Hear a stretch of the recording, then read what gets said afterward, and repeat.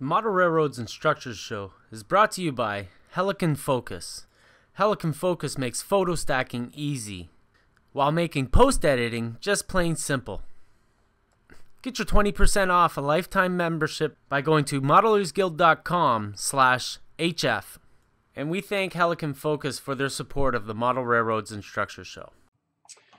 All right, I got kind of started already working on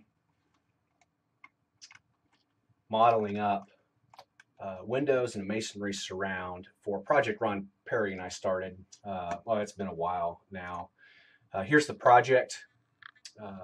Nice little 3-story building with a wood cornice up top, and I've just provided a generic detail, and I've worked through some 3D files. I might pull those up here shortly as we plow through. But right now what I'm looking at and working on is the 6/6 double hung windows.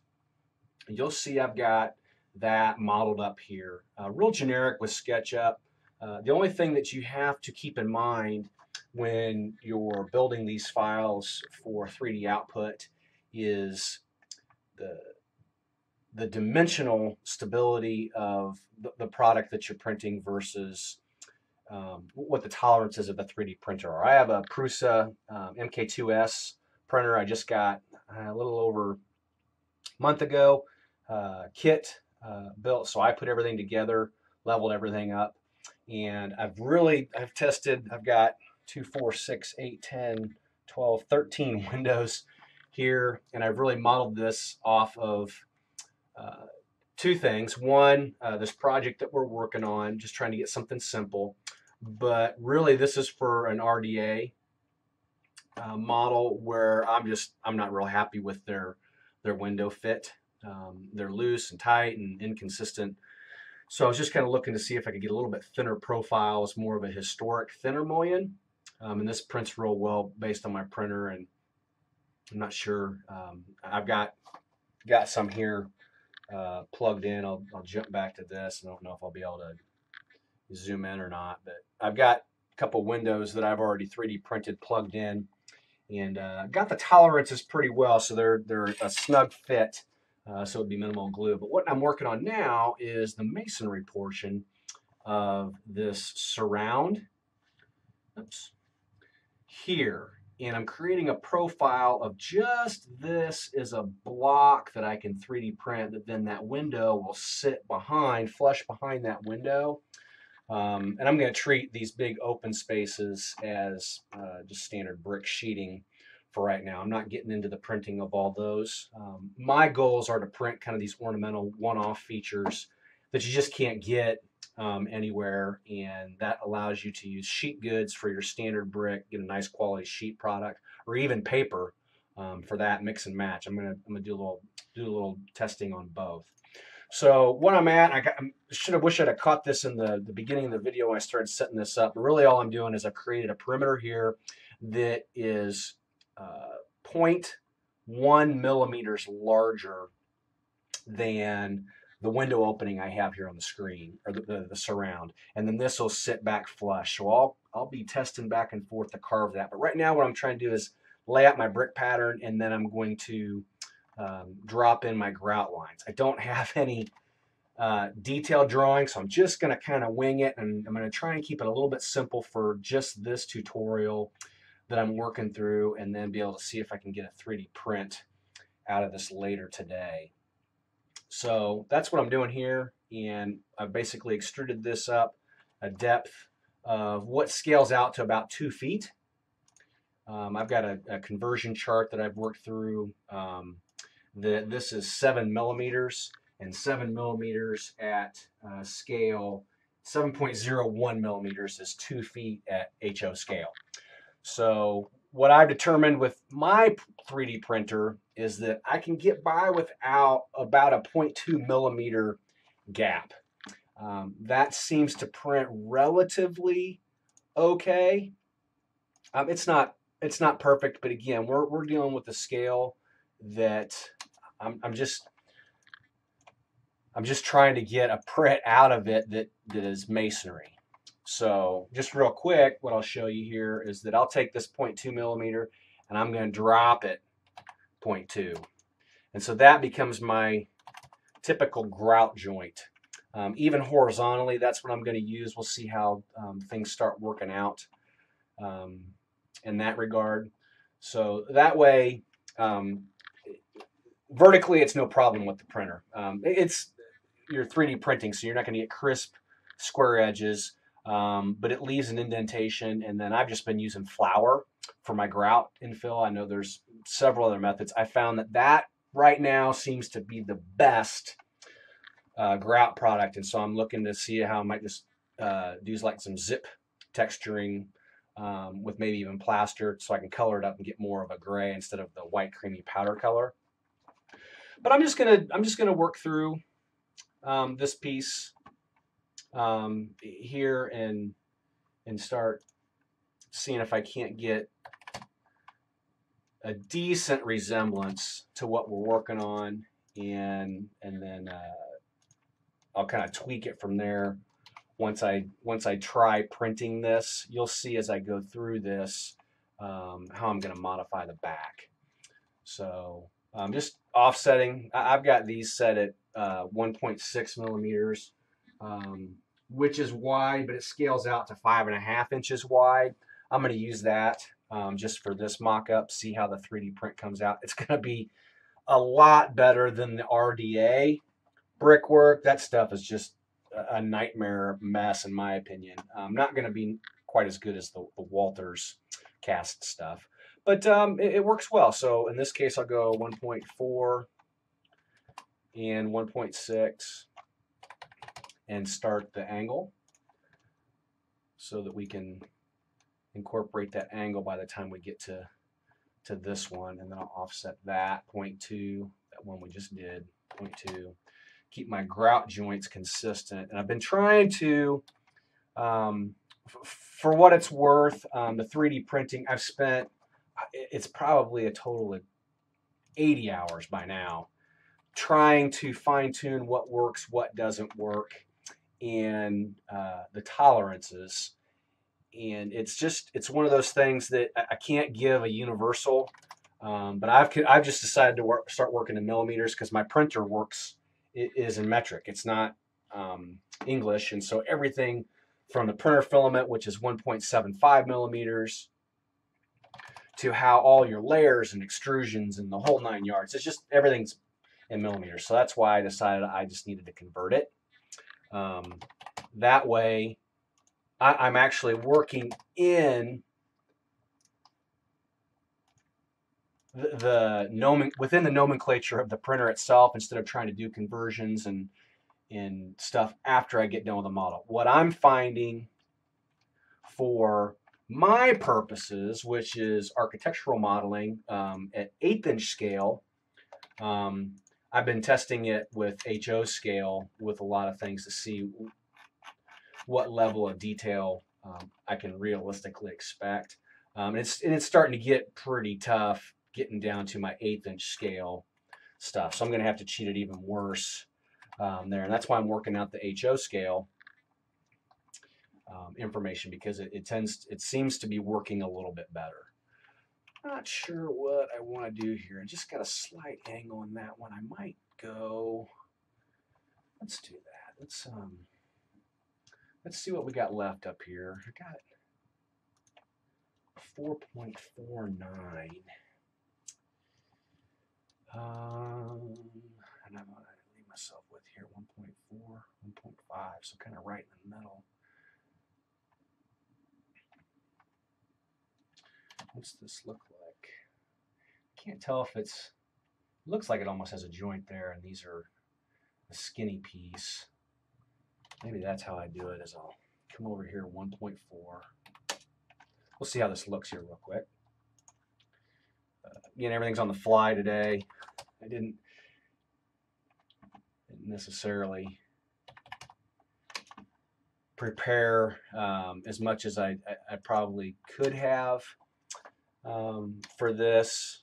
Just thought I'd try and get about 20 to 30 minutes of video of me working through how I typically do some stuff here to get over to Ron. I'm not sure if I'm going to be able to actually connect with Ron today. So that's why I want to do this. I'm trying to commit to some stuff so that Ron's got content. It's one of the things we're trying to build this building. I'm going to do the best I can to commit to him and get us a model that I can ship up to him and hopefully kit bash. He can kit bash this thing and do what he does best with just making models. And so that's kind of where things are at with this particular model. We kind of got excited when we found this. And I think the next one is going to be like the Ghostbusters building, particularly since it's kind of a unique piece as well. So you can see here, I'm severely cheating this, but in the grand scheme of things, probably what we find a lot of times in models is that we don't necessarily always get accurate representations. I'm just trying to do quick, and this isn't a big to do about nothing here. I want to get some content going. So you see, I'm going through and that's not what we want. We go down. Create that corner. Probably should go ahead and jump into the other side before I forget what these dimensions were. Again, 1.4, just my grout joint at 0.2. We'll offset this 1.1 each side. That gets that one going. Come over here.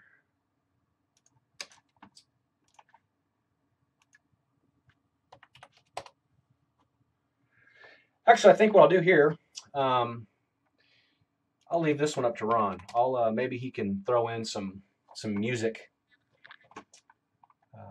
while I'm going, and I'm just gonna shut up and start drawing here.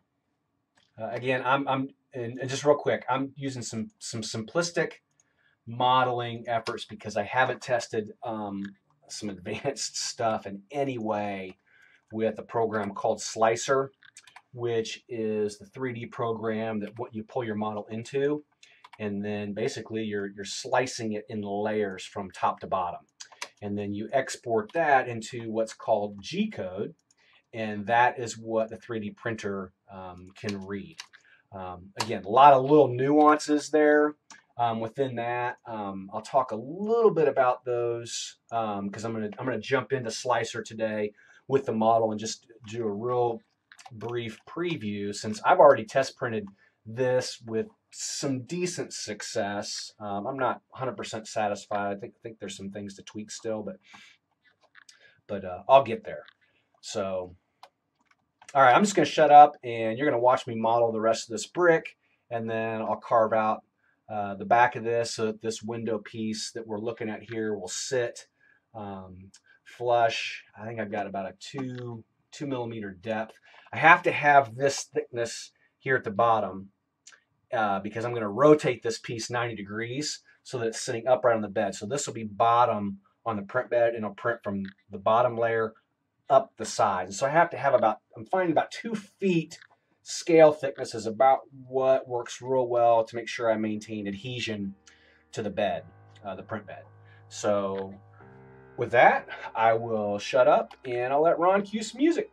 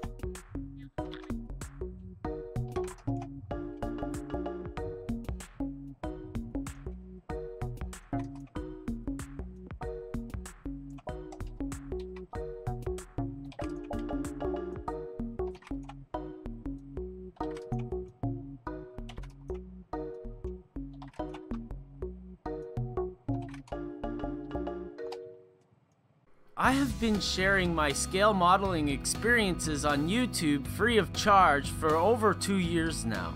In that time, I've invested a lot of time and money into this project. Projects like these need funding to grow, and I'm asking for your help. Patreon.com/Ron Perry.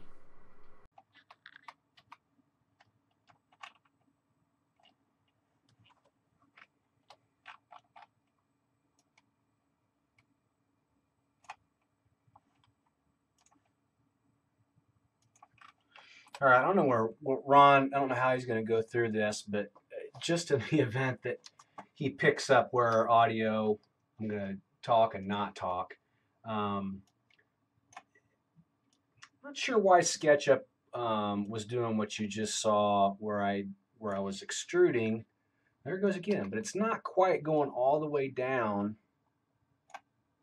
to the line. I'm not used to this. This is probably, I think, the first time I've ever had this happen.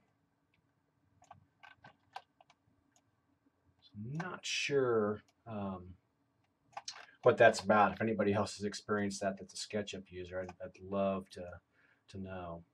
And that's one of the things with SketchUp is it is kind of, I'm not used to using it for modeling like this. I predominantly use it for 3D modeling of my architectural work so that I can clearly convey a quick design concept.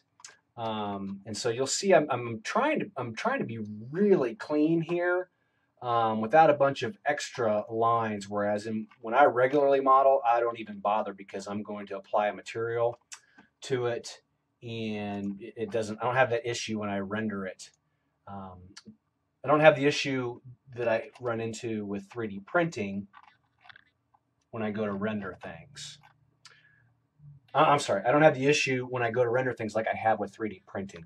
And what I mean by that is what I found is that when you have miscellaneous lines that aren't part of a solid, it's a 50-50 shot on what you're going to get when it goes through Slicer, because it's looking at that line as an object when it's slicing. So you'll see I go through and I delete all my guidelines and everything just to try and keep the model as clean as I can, knowing that when I go into Slicer, it potentially could cause some hurdles. So what I'm doing here is I'm returning the brick, you know, again, a detail that you're not typically going to see in a lot of the HO scale plastic kits because they just don't care, quite frankly. What I'm trying to do is see where those limits are, and they're about mass producing. I'm not. So if it's worth this 10 minutes that I've spent here pulling this together, then you know what, I've got a window surround that I know works, and at some point I'll use this for more than one building potentially. But even if it's a one-off deal, to me it's worth it for the 10 minutes. And because once I hit print, I don't do squat, so that's kind of cool. I don't have to babysit everything. And so it's kind of a 6 one, half a dozen the other. We can spend time modeling three-dimensionally and try and go to a 3D printer, which is who then is going to build, this intricate work for us, or we can try and build all this by hand, which most people just aren't going to do.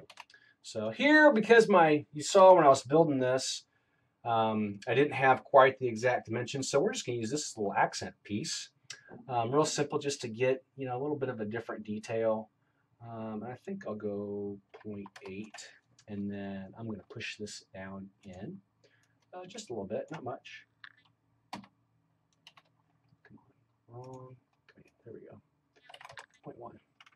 0.1. My printer actually handles overhangs fairly well, as long as I don't get beyond 0.2, which is where that brick limit is. So 0.1. I've not seen any issues on my printer yet, knock on wood. So it should be able to handle this indentation really easy. I did a little parapet detail where I think that was set at 0.15 or 0.2, but effectively, I don't like this, but for what we're doing, ideally I should probably angle this, but I'm going to just check some dimensions here real quick. I don't know. I honestly haven't been paying any attention to the time, so I'm not sure. So I'm at 11.8. This one should be 11.6. 11.6. I've not tried to test fit anything. You'll see I had to push this back in because I realized that this has a overhang. So I'm gonna cut this bottom piece off so that it'll slide right into this from the back, and hopefully work out just fine.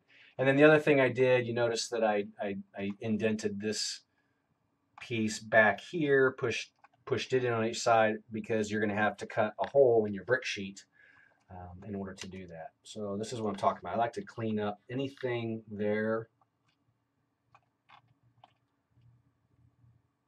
It just looks odd. That was my guideline for the depth of my window. So it should be pretty darn close, hopefully, to that edge of that brick, so that you pick up the return edge on the brick detail. I'm not going to model the outside edge. I try not to get more than about 30 minutes to an hour of work in on models before I run a test print. Just because obviously you don't want to spend a lot of time. This, every now and then I've got something messed up in my geometry here. I don't know what it was. I tried to find it. You saw the error there when I was trying to open this up, make it one plane. Things just, again, cleaning drawings up, things seem to print better if they're cleaner and the slicer can get through without any issues. So we're going to go at a 0.2 millimeter layer height print. So I haven't checked my bottom yet. I may need to extend it just a touch. But my printer lays a base layer as a default at 0.2. So the first layer it prints for bed adhesion is always 0.2 millimeters. So then what I do is I build up, and I'll show this here in a second, because I'm not going to print these at the same time. I have a sample here on this other piece that I'll see if they fit. But you'll notice that here on this window that I've pulled in as a reference, it's set at 0.35. So the first layer is 0.25. I have this window set up to print at 0.15 millimeter layer height after that. So I build the layers up with the mindset of knowing that it's going to slice pretty accurately at 0.15 millimeters from the top down, and then leave the last one at 0.2. So I haven't done that with this one. I'm just going to go 0.2. So as long as I'm an even number here, I can't be right. 30.3. Looks like I got something way off. I guess it could be 30.3. I'm going to stretch this out just 0.1 more so that everything stays even and it doesn't screw things up. You'll never see it in HO scale. So, all right, last thing, we're going to take this, we're going to rotate it. A rotate command, get over here.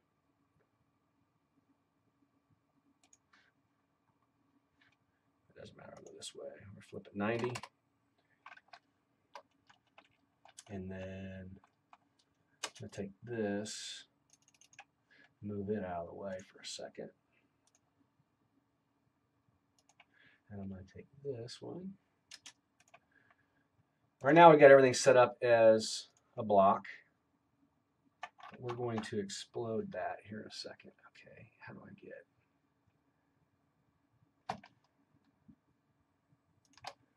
Was not down at the correct plane. Go move this over here. I like to center these up so that when I go to pull them into slicer, which we're going to do here in a second, you'll see that it pulls it into the middle of the bed. All right, so I'm gonna save this real quick, and I'm gonna do a save as, and just do masonry surround.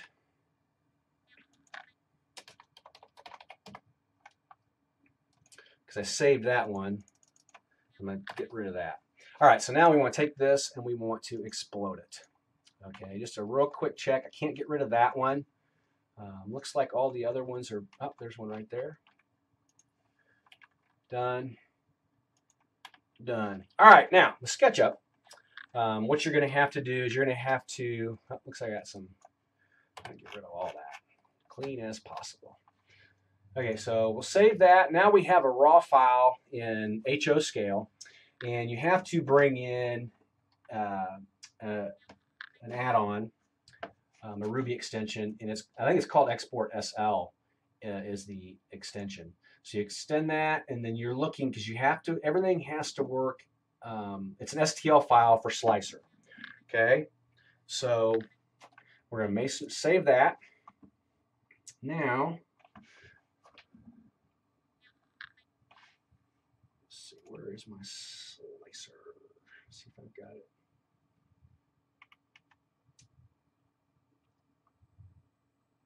Okay, I have to do this. Bear with me a second.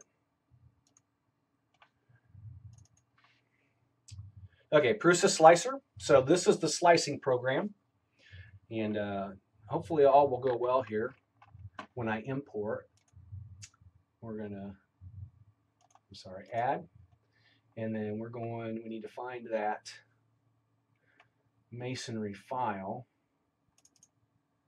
I'm not sure where I put it. Brick model test, masonry surround STL open. Ah, there we go. Okay, so now we're in.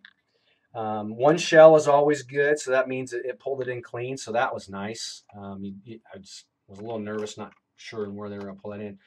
And so we'll see how this goes. So you'll see the print settings, normal. You've got 0.05, which is detail, which does work, but I'm just not seeing it with the masonry work that I've been doing. 0.2, 0.15 seems to work real well. This is my filament that I currently have in the printer, and then this is the printer itself. Okay, I'm not going to go into all these other settings for this. We're just going to hit slice. Okay, generates a file. It's quick because it's so small. Now we're come over here and we're going to export G code, and it's in the brick model test, so that's where I want it. I want to leave the masonry G code. Perfect. Save. Okay. This is great down here in the bottom right hand corner. A lot of times I've been getting errors when I do masonry work, so even with that one line in there, things seem to have gone pretty well. So now what I'm going to do is I'm going to go into a program called Pronterface. That is my direct link to my 3D printer, and I have a hardwire connection. So we'll connect, and I will preheat